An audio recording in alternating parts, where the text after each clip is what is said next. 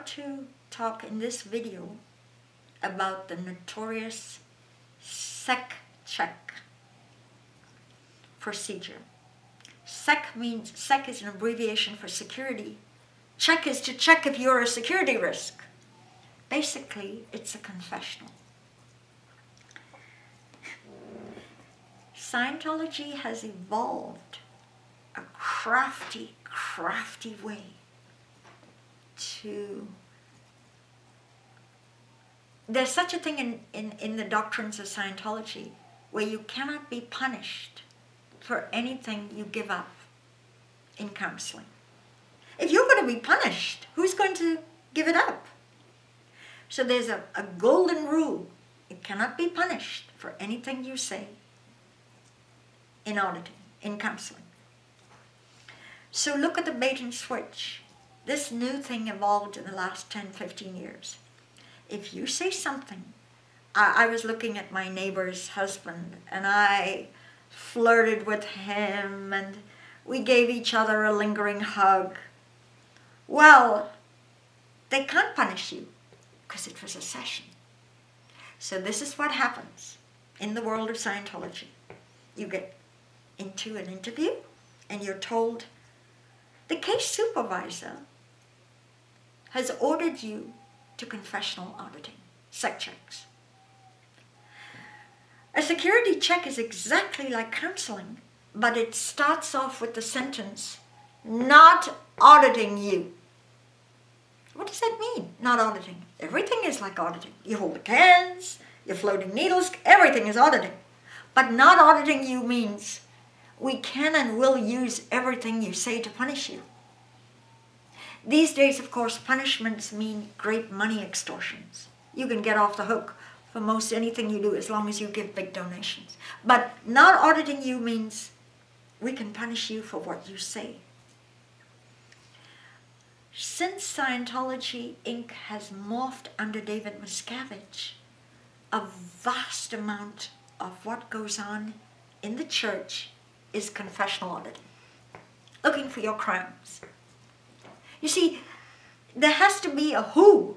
Somewhere, if Scientology isn't booming and expanding, there's got to be somebody who has crimes. And the way we're going to find out these crimes is we're going to put them on the e-meter, make them hold the cans, and we're going to find out what are those crimes. A question. We read online prepared lists, for example, the Joburg SEC check. But as I understand it, most SEC checks are custom designed. Are they tailored to the specific person? Yes, there are a lot of prefabricated SEC checks, which are incredibly boring because only a certain amount of people, right, the generalized cookie cutter. But a tailored SEC check, like the example I gave you, you confessed in a counseling session that you were flirting with the neighbor's husband. So a tailored SEC check would be, do you intend to have sexual relations with your neighbor's husband? Have you masturbated to your neighbor's husband image in bed at night? Just the questions go right into sex is a huge area of getting you to spit out. Well, who actually writes these questions? The case supervisor. So they actually spend time writing specific questions that have to deal with your tailor-made. Tailor-made questions that deal with your private thoughts. Well, they're looking for deeds, really. Not so much deeds. thoughts. Well, you give the thought first, and then the auditor says, now what have you done? What have you done? That's just thinking. What have you done? Have you done anything? Did you send him a little love note? What did you actually do? Let me tell you, these tailored SEC checks can be done because OSA asked for it. If somebody knowledge reports you to the Religious Technology Center, I saw him friend Joe Schmo. Joe Schmo is also friendly with whistleblowers. And he's refused to non-friend 3 people that I know that are nattering. You see, because it's a culture of blame, Scientology cannot take any critical matter at all, ever. You are the natterer. A natterer is a Scientology slang term used colloquially a lot, meaning you're saying something negative about the church. That is known as natter or criticality. Therefore, you have crimes you're not admitting to. And therefore, that's in the culture. And therefore you, because you have crimes, you're going to pay several $100s an hour to be checked for your crimes. For your crimes. Who puts up with this? You know, it's amazing, because these are interrogatories for OSA. If OSA is suspicious of someone, when they arrive at Flag, the Hubbard Communication Office has this list. He's friendly with so-and-so and so-and-so, and we know that he's talking to blah, blah, and da-da-da. So your tailored sec check would be, why are you hobnobbing and befriending known declared suppressive persons? So this is like a Facebook sec check. Yeah, you asked about tailor-made. Yes. And I'm giving you examples that security checks that are tailor-made come from various sources. The husband could report on the wife, it's done all the time, and send the report to the, what we call the PC folder, the file, the confessional file. So the husband is reporting on the wife, and then tailor-made questions are made to ask the wife based on the report from the husband. Right? And the wife snitches on the husband, and then the husband sits there holding the cans for $800 an hour. It's $800 an hour if you're OT5.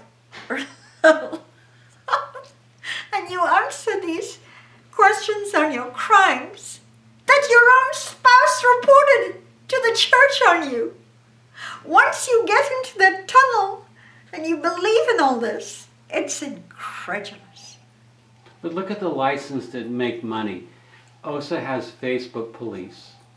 And all they have to do is follow people who are Scientologists on Facebook, and then have tailor-made sec checks for them when they arrive at Flag or their AO or wherever, right? I mean, this is like having the security police following you around, and you have to pay them for your interrogations. It is just... My beloved son, Alexander Jench, for the last 4 months that he was in the Sea organization, had security check questions on me. The church knew I was disaffected and out the door. So my son had to hold these cans to answer, what has your mother told you that was negative about the church? What is Karen saying? Da da da da da. And, you know, Alexander was just worn down with this. And one day he was visiting, and I just were talking, and I told him a story of how when I wanted to leave the Sea organization, I had 6 months of security checks. Are you going to the Los Angeles Times? Are you going to report to the IRS? And one day, I put my foot down, and I said, you know what? I'm done. That's it. I've been doing this for 6 months, and I'm out of here, whether or not you agree. And I was telling Alexander this story, my beloved son, killed by the Church of Scientology, killed by proxy. They had him disconnect from me, he died because he got no medical. I told Alexander this story of how I put my foot down. And he came and saw me 7 days later, and he said, Mom, I copied you. I went back in and told the church, I'm done. That's it. I'm not going to answer any more questions on my mom. I'm done. And they let Alexander Jench go. So, lesson to anyone watching this, if you're getting confessional after confessional after confessional to get your crimes, it's okay to say, I am done, and I am out of here. The church really does not own you, even though it tries to play God